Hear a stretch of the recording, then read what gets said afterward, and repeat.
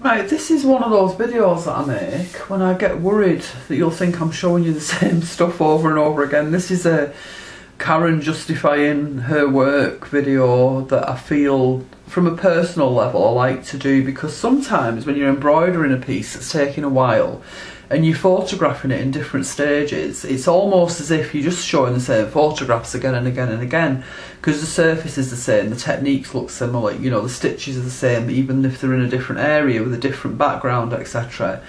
So it's just that really. I didn't want you to think I'm just rehashing the same photographs. So this is the piece I've been working on. I'll come out a little bit. It's been on my blog a lot recently. I've got a lace background I created myself, and I had the petals on, the applique flowers. Can you see those there? And then I've started to put bullion knots up the seams, and then I had that little area, didn't I, with the bullion knot like fence going round it. That's there. Okay, that's there. I'm hoping it'll show up better on video. I think some people like to see the videos, it gives them a better sense of what's going on there. So that's actually there, and there's a bigger one here. But then last night what I've done, I've added another bit of lace to it. I wanted to extend it that way, so I've added more cloth there and secured it underneath. So there's a lot of tacking still going on and a lot of edges that still need to be sorted out. But do you remember I made some loops out of alphabet cross stitch, and they were for my wrapping cloth for my new class? Well, I've used some of those on here because I felt it needed that little bit of 3D something going on. So they're there.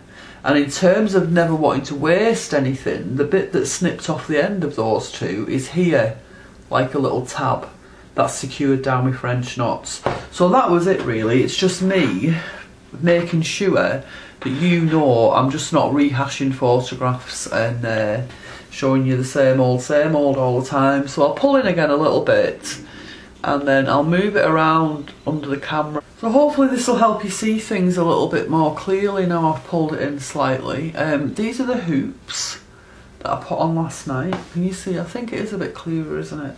And there's bullion knots going down here.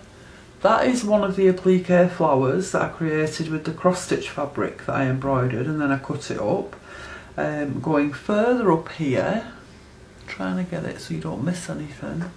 Going further up here, there's more bullion knots here, and then a half a flower that's almost appearing as it's coming out of that hole. And further up again, here, another half a flower. And there's that little fence area of bullion knots.